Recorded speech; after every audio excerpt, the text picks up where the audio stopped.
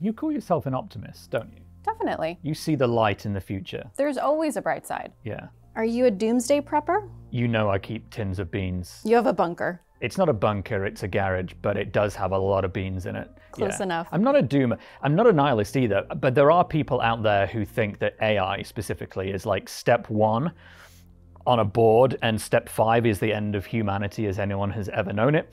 And there aren't really that many steps between 1 and 5. It still feels really far off. I don't know how seriously people are taking some of those concerns. I think we should find out.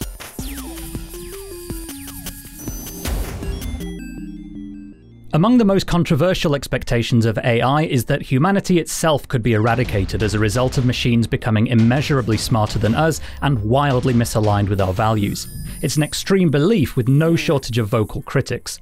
Eliezer Yudkowksy is a notable member of the group of AI commentators adamant, though, in their belief that there's very little hope for humanity's survival short of brute force intervention.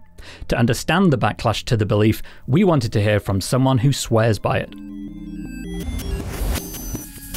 Eliezer Yudkowksy, thank you so much for joining us. You're a researcher, writer, philosopher, and some would call you an AI doomer. What are your thoughts on artificial intelligence and where we are right now? Where we are right now is exciting. Where we are heading is a lot more important than that, I'd say. We've, been going from GPT-2 to GPT-3 to GPT-4. GPT-4 is kind of when it became obvious to a lot of people that this was going somewhere interesting. It got a little further than I expected it to get. And what becomes of GPT-5, GPT-6, GPT-7, even if that technology stalls out, what happens about the next wave of technologies? I think it gets smarter than us. I think we're not ready. I think we don't know what we're doing. And I think we're all going to die. There's the doomer that we heard about. What are the main trends that you're seeing right now that point us in either a positive direction or in a negative direction? Like, is there something happening where, this is going well, this could be what we need in order to get out of this potential downward spiral, or is it far outweighed by another negative development? So I think the basic factor here is that capabilities, how smart these things are, has been running way ahead of progress in understanding how they work and being able to shape their behavior in detail, robustly, in a way that, holds up under pressure. The state of affairs is that we approximately have no idea what's going on inside GPT-4. We have theories, but no ability to actually look at the enormous matrices of fractional numbers being multiplied and added in there and what do those numbers mean? We approximately have no idea. People are working on it. It's important. If humanity was at all sensible, we'd be pouring $100 billion a year into figuring out what's going on in there. But the few people working on it are not making progress at a rate where even if we put half the graduating physicists on this, I would have very much confidence that we'd know what was going on in there in 3 years, 5 years. So that's the basic trend, I think. We've had some prominent voices in the AI community come out and ask for a pause on building AI technology as fast as we are right now. On the one hand, if we do slow down, does it give our adversaries or other bad actors a chance to catch up or even get ahead of us? But how do you think about the race in artificial intelligence, and specifically AGI, and the competing priority of aligning it to human values or falling behind? What do you think is more important? I think that nobody wins an AI arms race except the AI. I think that we need international coordination as opposed to just local action around putting a cap somewhere around present capability levels. No training runs larger than GPT-4, because once you've trained an AI, which is the huge expensive part, it exists and it can be run on much smaller computers than the giant clusters created to train them. So if you want there to be any kind of slowdown, or rather halt preferably, it has to be at the level of when you train it, because that's the part that it takes enormous resources that can be detected, that could potentially be monitored. And I think that this is a situation where, from my perspective, the small hope of survival, such as there is that the United States and China cooperate on this because neither of us want to die. Right now, the US and UK are in the lead, and a unilateral slowdown by the US and UK would temporarily be effective and would maybe help to impress the gravity of the situation on China. But ultimately, this is a situation where the US and the UK and China and the places that manufacture GPUs and all the GPUs we would want to track. We'd want to be able to know where all the data centers are. We'd want all the data centers monitored by an international authority to make sure that AIs were not being trained to be too large. If we actually wanted to slow down or stop or not die here, it would be quite difficult. Walk us through your argument behind why misaligned artificial intelligence will actually lead to the destruction of humanity. Maybe I'm missing something there. Well, if it's smarter than us and we don't understand it and we couldn't shape it, and it ended up with the sort of weird desires that I would predict that things get when you train them by gradient descent, which is something of a more technical story, but the view from 1,000 feet is that when you're trying something for the first time, things sometimes go wrong. It ends up wanting weird stuff. Most weird things you can want imply using lots of resources, doing lots of computation, not having humans interfere with you. And if something is very, very smart, it probably gets what it wants, even if we want something different.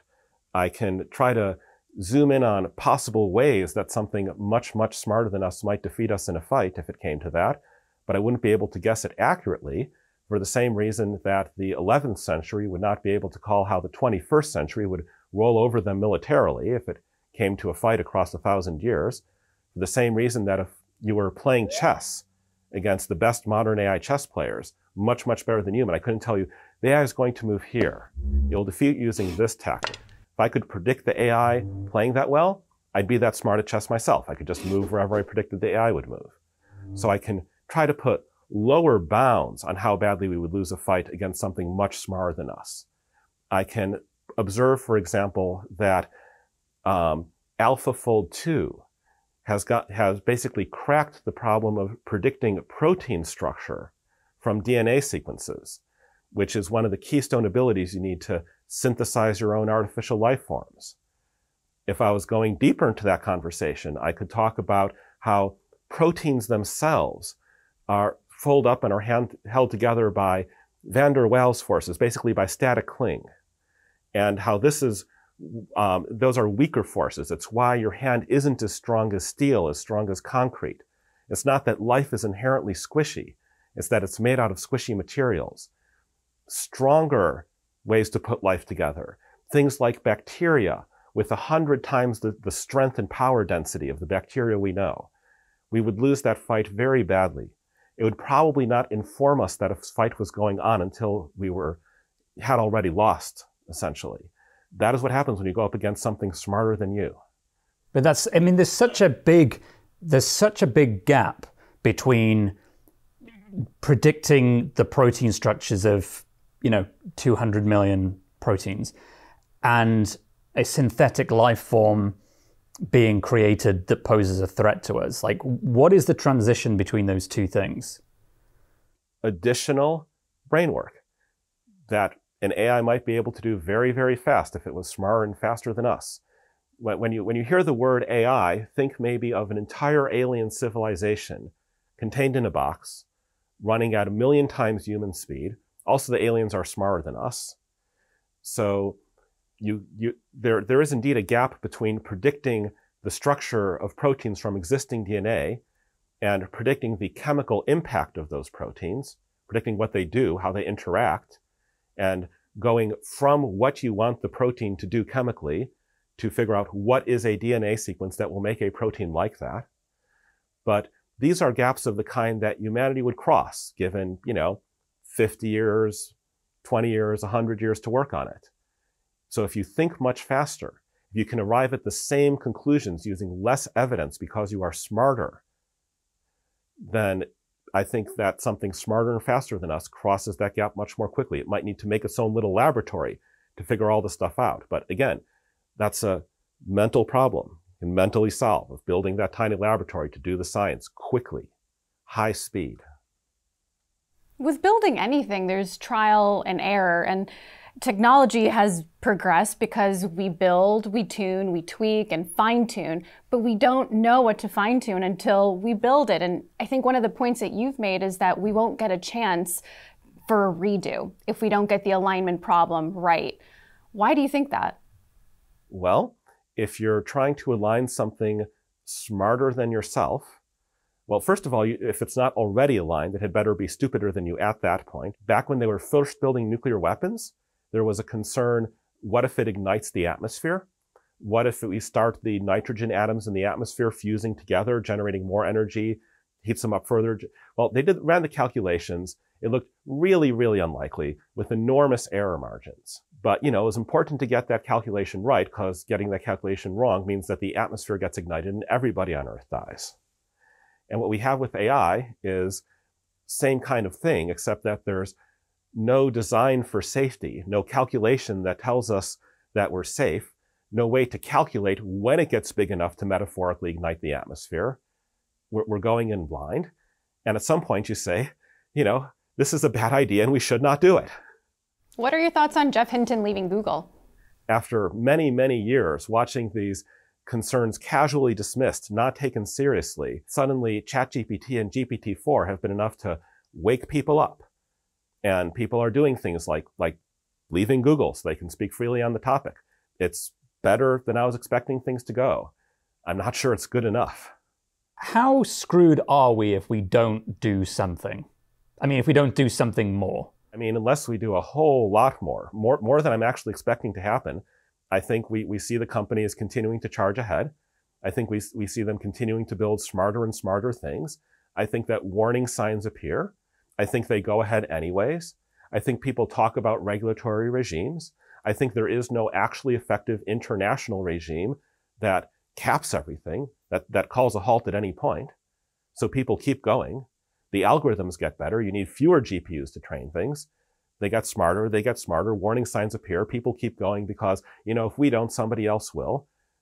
And then everybody falls over dead, more or less. And what's the next warning sign then that we look out for?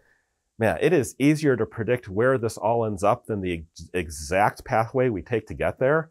As far as I know, nobody has a good track record of calling the next thing. We went from GPT-3 to GPT-4, and so far as I've ever heard, nobody wrote down in advance a set of predictions for what GPT-4 would become able to do that stopped GPT-3 flat. They did predict numerical measures, like the predictive loss on the text it was being trained on. They called that very precisely, but what does that correspond to? What can it actually do? As far as I know, nobody wrote down an advanced prediction about that. So maybe the next big thing is AI is getting better at coding to the point where they can find bugs in software. And the great internet apocalypse of AIs finding lots and lots of bugs and lots of stuff interfacing the internet, and people vandalizing that before it all gets fixed.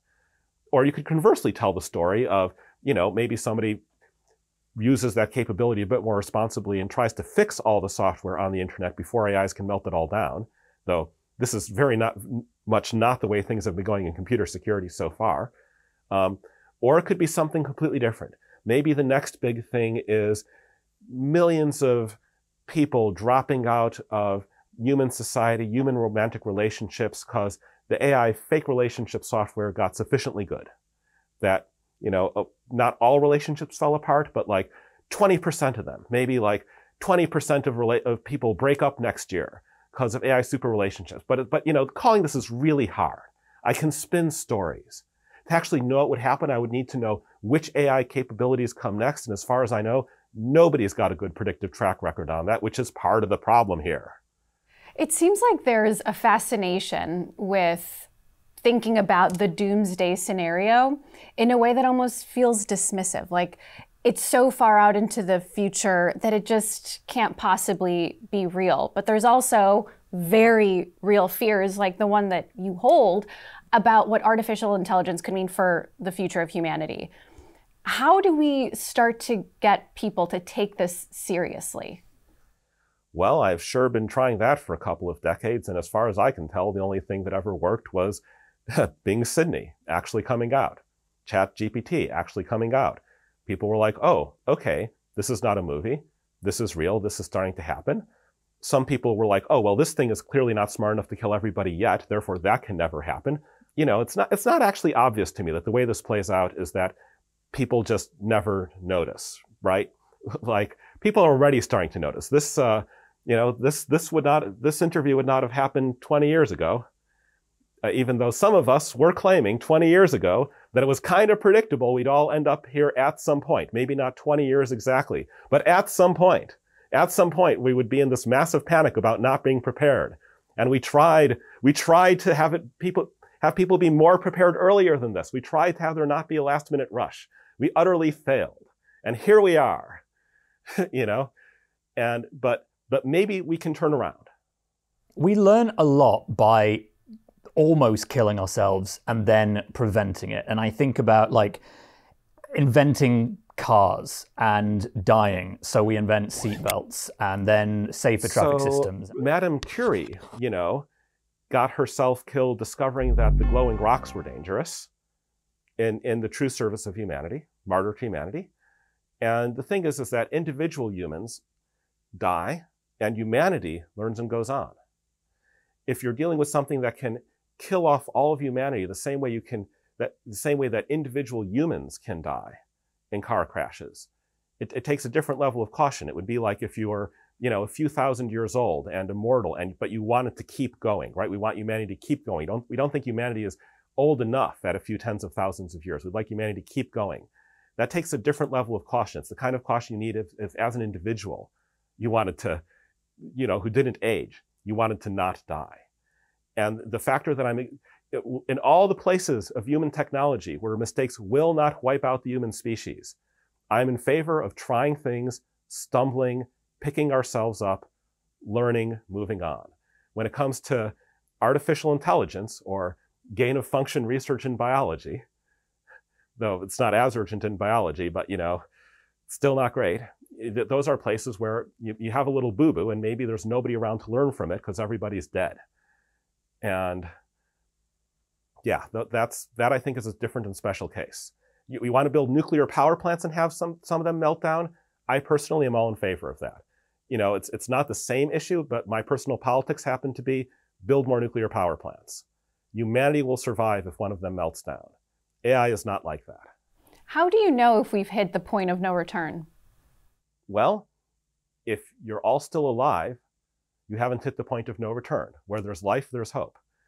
So there is hope. There is hope then. Well, yeah, we could all wake up tomorrow and decide to not do this. It's not a lot of hope, but you know, I'm not willing to say it I'm not willing to just decide by myself that humanity will commit suicide about this. It's not my place. We can add AI hopeful doomer to your title next time. There's always hope. There isn't always very much hope, but there's always hope, and in a sense, it's all we have.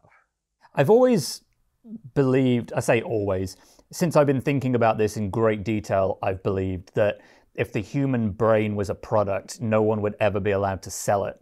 But partly because I think that with that, you would then want to sell it arms and legs and accessories and things, and that's where the problems begin. But the brain in and of itself isn't going to change the world. And I just wonder now if that is too naive, because the brain is not connected to every other brain on the planet. Right, it needs more, and in isolation. Yeah, it's not quite as dangerous or as useful. And I guess the problem is this isn't in isolation. This is what you're saying. Like, it's connected to the internet. It is developing. In that sense, it is the brain that's been given arms and given legs. It's just they are figurative and they are electronic. Is that a fair way of thinking about this? Or am I completely nuts? I mean, even if we were air gapping the AI, even if we're not connected to the internet, I would be worried about it being in contact with the humans. I would worry that the humans are not secure software and that the AI can hack the humans, either metaphorically, in a way that would be understandable to us as ordinary conversation, or a way where we would look at the conversation and even afterwards not be able to figure out what exactly happened. There's a way I sometimes explain the difficulty of going up against something smarter than you, which is that if you sent a design for an air conditioner back to the 11th century, and it was in enough detail they could actually build an air conditioner, they'd be surprised when cold air came out, because the air conditioner is using a law of nature, the relationship between temperature and pressure, that they didn't know about 1,000 years ago. So what is magic? If you have the word magic meaning anything at all, it describes something that uses a law of nature you don't know about, such that you can see exactly what they did and still not understand what happened afterwards. It's a step up from how you'd lose a chess game against the best modern chess computers, where you can at least understand the rules that they used against you. The less you understand something, the more likely it is that something smarter than you can do something in that domain that is magic. And we understand the human brain very poorly. How exactly does hypnosis work? Nobody knows, as far as I know. You've been hypnotized. It didn't work, though. Yeah, but maybe there's a version of that that works more reliably. And that's just like a case where we know that there's something we don't know. So something much, much smarter than us, where is it likely to be able to use magic against us? Well, several places, but one of them is the brain, because we understand that very poorly. Might be able to do stuff where even after looking at it, we wouldn't understand what it had done there exactly. So, in fact, we're not keeping these things air-gapped. We're not keeping them off the internet. But even if we did, I would worry that they would hack the humans in contact with them instead of hacking into other computers. But are they smarter than us? Like, but you know, they are certainly, the systems are faster. They can handle trillions more in parallel. But is it smarter than us? Is that intelligence? Is that where the risk is coming from? Well, right now it's not smarter than us. But if it's not smarter than us, if we're not all dead, people will keep on improving the systems until they are smarter than us and everyone is dead. They're just going to keep on doing it. Does AI need to feel in order to turn against us? Not in any human sense, I think. It needs to be steering the future. It needs to be true about it that it acts in a way where it tries to steer the future in some places rather than others.